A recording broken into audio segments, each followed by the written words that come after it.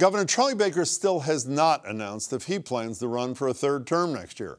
But if he does jump into the race, he's already got a primary challenger to contend with.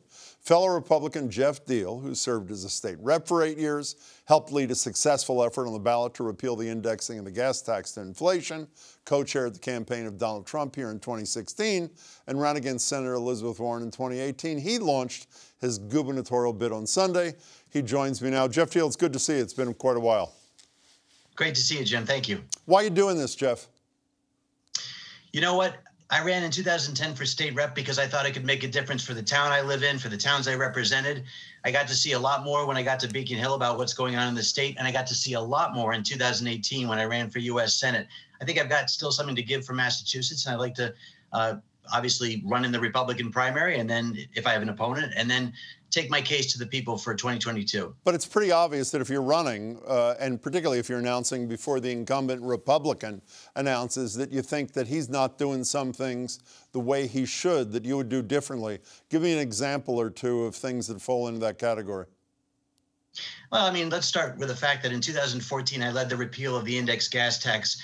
At that time, candidate Baker was with me on that. Now he's proposing TCI, which even the Sierra Club is saying is really not going to create the environmental impact that people were hoping. It's really going to be more of just an additional tax on commuters. It's going to cost more for families. So, you know, now he's the only state, Massachusetts is the only state currently hanging on to this TCI thing.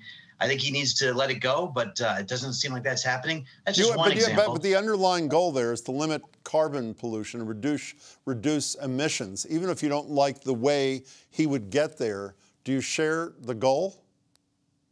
An unelected bureaucratic body decides what the cap and trade cost is going to be that gets passed on to people. I don't like that, the way it's set up.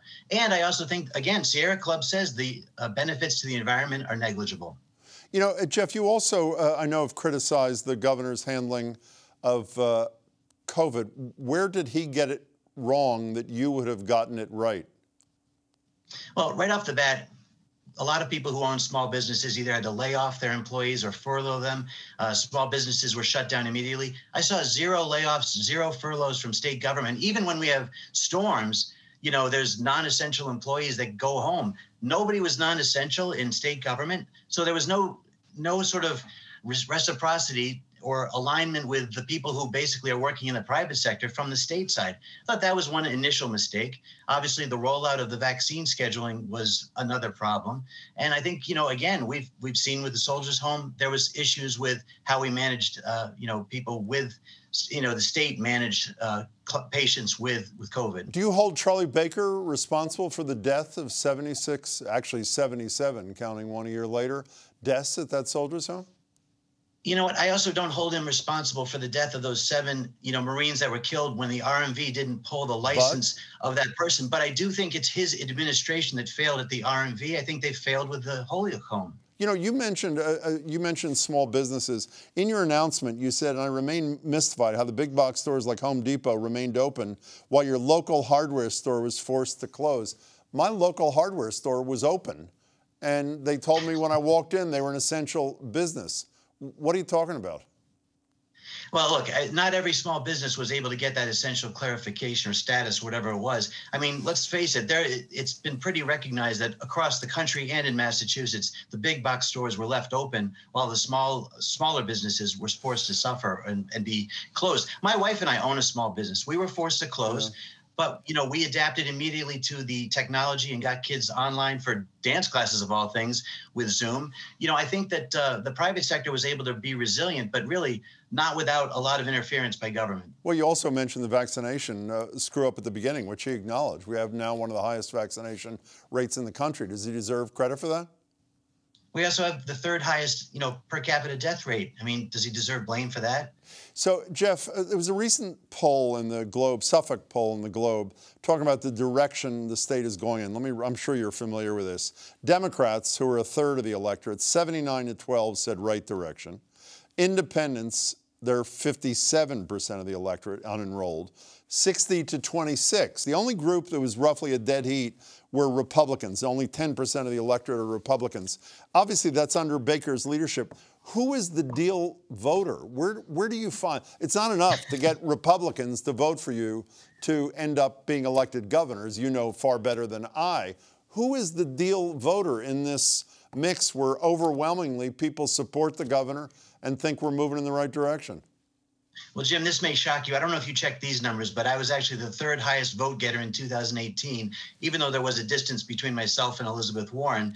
So the fact of the matter is people know who I am. They know what I stand for. I think they appreciate it. And this state will elect someone who is a Republican governor. I may be center right. Charlie Baker may govern center left. But I think given the choice of who the Democratic nominee may be, center right may be, what they're looking for. Let me use your words. You said what we stand for. The Republican State Committee, the party here, the chair of the party refused to listen to Governor Baker and I believe every Republican elected to the legislature with one exception, saying they should get rid of a committee member who said she was, quote, sickened by the fact that a Republican candidate for Congress in the Worcester area actually had adopted kids. He was gay. He and his partner adopted kids. Baker said she should be thrown off the committee.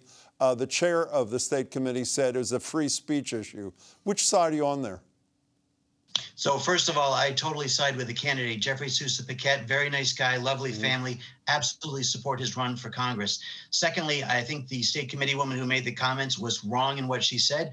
The biggest problem we have is that our bylaws don't permit for removal of a member for free speech. And I understand that that speech may not be anything that anybody agrees with. All I'm saying is there is nothing in our bylaws that allows for removal. In 2016, as I said in your introduction, you were co-chair of Massachusetts Trump for president. If he were to choose to run again in 2024, he said he's made up his mind, he's not going to tell us for a while, would you, and he offered you the same position, would you take it?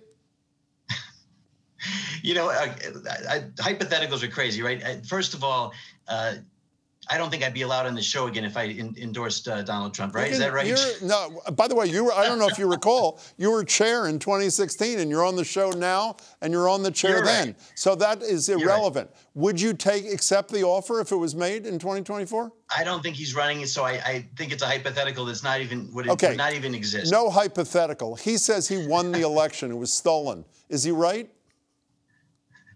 No, look, those states, obviously, they've got to sort out if they had any problems with voting. But look, I don't think it was a stolen election. I just think that, again, at this point, we need to move forward, stop crying over spilled milk as a Republican Party, and look towards the future of who's going to be the best candidate for 24. If you had been elected to the Senate, had beaten Elizabeth Warren, would you have voted for that bipartisan commission on January 6th that was rejected by all the Republicans there? Jim, you know my history in the legislature. I've actually voted for more transparency all the time. I think that, yes, I would have voted for a commission to make sure that we get to the bottom, good or bad or ugly. Let's figure it out and not let it happen again. So, Geoff Diehl, one more hypothetical that you don't like, but, that's the nature of the business. You're running potentially against Charlie Baker. Again, we don't know if he's will announce. Let's assume he does run. Let's assume he does win the primary and he's the Republican candidate for governor of Massachusetts for a third time. Would he have your support? Of course. Look, I supported him in 2010, 14, 18, even after the debate when he said he wasn't sure he was going to support me in 2018 for U.S. Senate, I still supported him. Look, it's about putting the best candidate forward that the Republican Party can. And if he becomes the nominee, absolutely, I'll be behind him. So, Geoff, you'll be back here again when you're invited. Is that correct? Hope it's often. Geoff, it's great to see you. Congratulations on your candidacy. Good luck. And I do hope to see you often over the next year. Thanks so much for your time. Thank you, Jim. Take care.